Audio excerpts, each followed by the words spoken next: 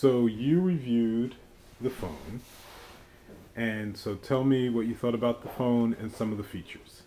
Well, the internet feature was the best feature of all because you got to do things on the internet that, like, if you were away from home, you could check your email and stuff. And the only problem with the internet feature was that it loads slow because of all the things that are on that website.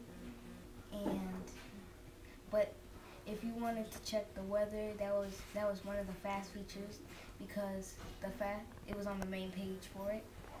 And then the other features were the email because like if you were like needed to check your email at work or something, you could go onto it, but you would have to subscribe first.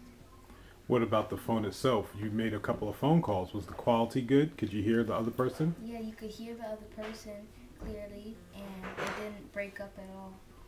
So do you think it was a pretty easy phone to use, or was it difficult for young people? It's an easy phone to use.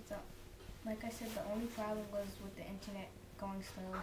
And if you had to take a picture and you wanted to zoom in, you would have to make the size smaller, and so you could zoom in. Okay. So overall, would you give the phone a thumbs up or a thumbs down? Thumbs up. Thank you very much. You're welcome.